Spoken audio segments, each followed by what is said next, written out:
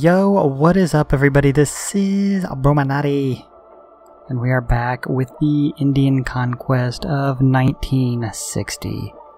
Looks like we're starting at round 49. Kinda gotta remember where I was and what I was doing. Definitely need to build more nukes. You always need more. You can never have enough nukes. India will not be signing the Nuclear Non-Proliferation Act because we are going to pump nukes out. Looks like we're almost to New York, so we can look at all those ships. That whole first line is probably gonna be taken out pretty quick. They're already pretty beat up. So this weekend, man, I seen some crazy shit. I don't know how many of you guys watch mixed martial arts, but Bellator had an event in England, and it was like the English fighters versus, other fighters from around the world. But there was this guy, his name is, well, he got my MVP, but his real name is, I'll have to look, I keep forgetting it. Michael Venom Page.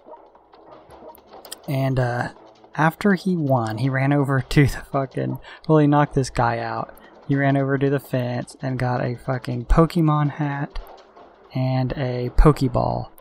Then he sat there and he rolled the Pokeball at the guy he had knocked out, which was still laying on the ground. It was pretty fucking funny. But what was even more crazier than that was the guy he knocked out. He really didn't knock him out. He caved in the front of his fucking skull. No shit, the guy came in and he caught him with a flying knee.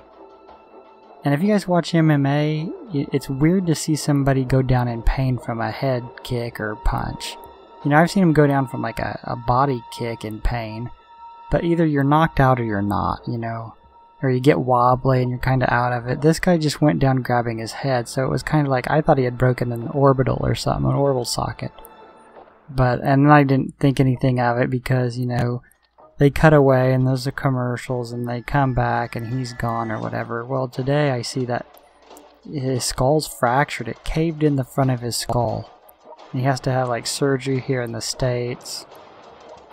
And he has brain swelling. It's pretty crazy. If you want to go look at the pictures, his name is Cyborg Santos. And he's married to Christina, is it? Or Chris? Cyborg Santos too, and she's a woman MMA fighter. But yeah, check out those pictures. It's crazy. There's an actual indentation in his forehead. And then they have the x-rays where you can see his whole fucking front of his skull's all fractured into pieces. I mean, he literally could have fucking died right there in the ring. Which is insane that that guy generated so much force from a flying knee. I mean, I don't know how much force it takes to crack a man's skull, but it's a fucking lot. And these guys aren't heavyweights either, or even light heavyweights. I don't even think they were...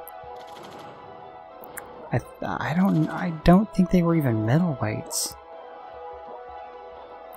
Because this black dude was pretty skinny, and the Cyborg Santos guy was bulky, but he was short. I don't remember the weight class they were in.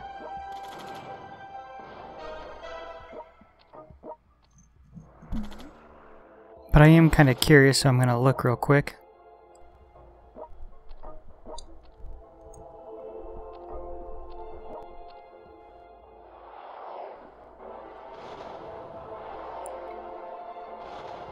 He is in... Well, crap. Looks like they fight in both middleweight and welterweight, so that's not going to help. I'm going to have to look a little deeper.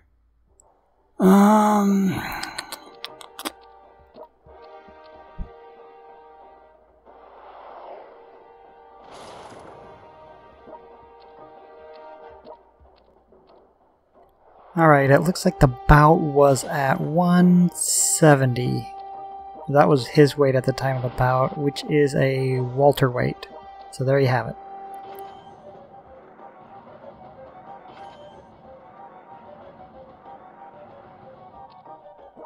throw down a little bit of strategic bombing, which appears to be more like carpet bombing. Speaking of that, that reminds me of a point in time during the Vietnam War where carpet bombing the enemy was actually fucking outlawed because it was deemed, get this guys, too fucking destructive. Yeah. Who could have thought during war bombing was destructive? I mean, I can't even believe that shit. I understand chemical weapon bans and shit like that. I think chemical weapons are pussy. It's a pussy way to fight. But to bomb, carpet bomb, I mean, they weren't even carpet bombing cities. They were just bombing, you know, trails and shit. Carpet bomb, I mean, it just doesn't make fucking sense. And it was like the only way that they could counteract these tunnel systems, these trench systems, was to carpet bomb. The same with the Ho Chi Minh Trail. I mean, the only real way you could really devastate it was through carpet bombing. And they weren't allowed to. I think eventually that was overturned and they were allowed to start bombing again using carpet bombing, but I don't know. Way to fight a war with one hand tied behind your back.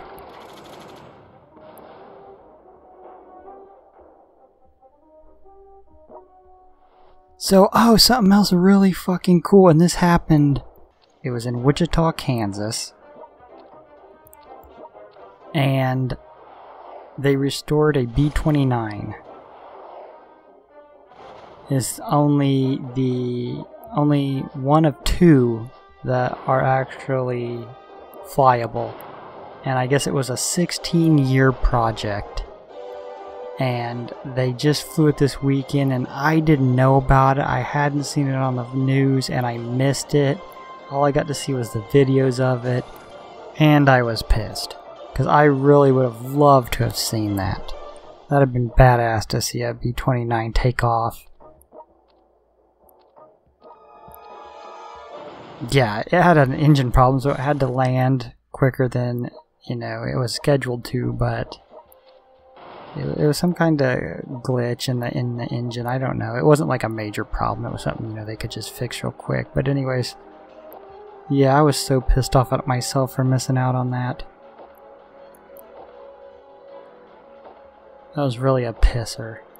And it's just like, what the fuck was I doing? You know, obviously, I think I was watching like all the national news channels instead of local with like the Turkey coup going on. I wasn't paying attention to local news, so I missed out on that. But yeah, I mean, I don't live that far away from where it went down or took place. But I guess the other one's in Arizona. The name of the plane's Doc, if you want to like look it up, check it out. They had it looking nice. I mean, this B-29 was pimp. All they needed were some subs and some neon lights. They needed to put a lift system on the fucking rims. Hydraulics.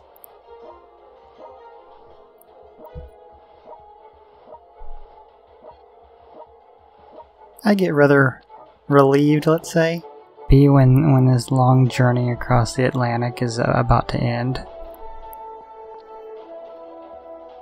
I get a little bit excited because I know it's getting really close to the end. Because you know what happens when you get in New York?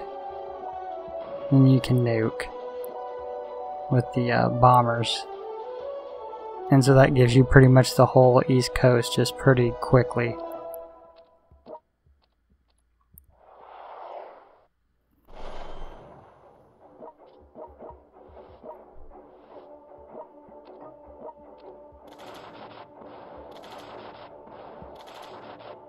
So I talked about in my last video how I was doing a alien conquest with a 3-star country just to, like, you know, check to see how fast it would go, because the Egypt one went so slow.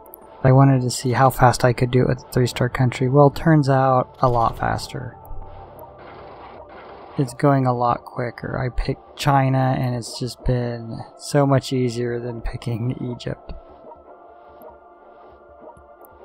I mean, I haven't got it completely done, but I've got past the initial rush I talk about in the Alien Conquest after like all the other countries fall, and then you just get bum rushed by all the ships that they had fighting those battles. And I mean, and like I said, even in the Egypt one, if you can hold off and you can survive that first rush you get after the other countries fall, you're good.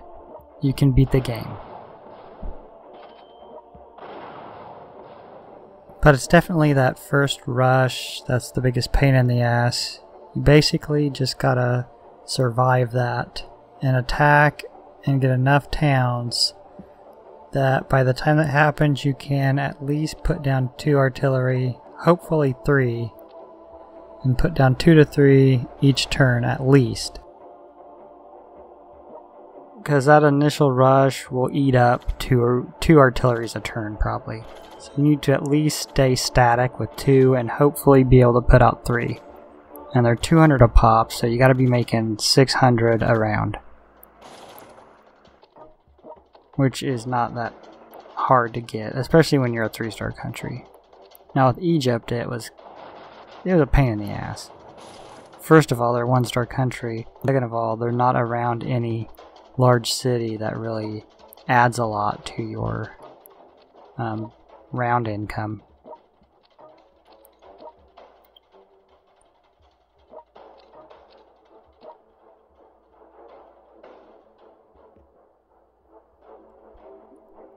So it wouldn't be a video if I didn't say something about Pokemon Go, would it? So, my town that I live in is having this big Pokemon Go gathering coming up the 20... Oh shit, I don't know. 20... It's probably this weekend. So that'd be like 23rd or maybe the 22nd. Yeah, but they're having a big Pokemon gathering downtown. So that should be pretty interesting.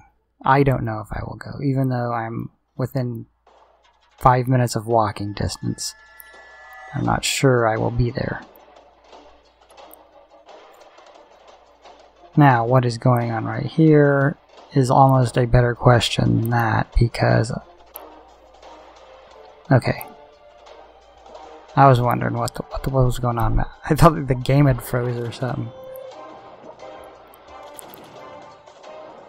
So yeah, Pokemon Go. Am I hooked on it yet? No, I'm still not. Am I addicted to it? No, I'm still not addicted to it. It's just something fun to do. It's not addicting to me. If you're totally against it, and I know some people are, you would actually probably enjoy the aspect of just walking and doing it. But I know like a big hacker group, Poodle Corp, took it down the other day, or it might have been this weekend, Friday, maybe Thursday, I don't remember, but apparently they put on their Twitter that was just basically a little taste, that they're planning on something a lot bigger. They hit it up with a fucking DDoS, which is basically just flooding the fucking server till it crashes. But I did notice on the day they did it, that was Saturday, I noticed it was down. I mean, I'm sure people were fucking crying. I was just like, ah, shit. Went and played some Clash Royale.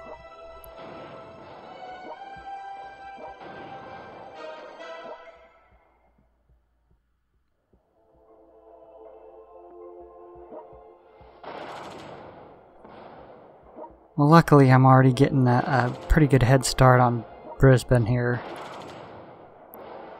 Because you know it takes a while with the crappy units you get. You know what, I don't know why I just don't build a bunch of like tanks in Darwin. I mean, you could build the light tanks. I mean, an army of those are pretty good. Or even the artillery. That is if you started your attack on Brisbane early. Because you know artillery only moves 1 tile. But it's looking like a good place to stop. I had to make this a little bit longer to make it only 2 more videos. Well, we made it through another video, guys. Thanks for sticking around and seeing it through. If you like this content, slap the shit I like and subscribe, and I guarantee I will be back for another video. Peace.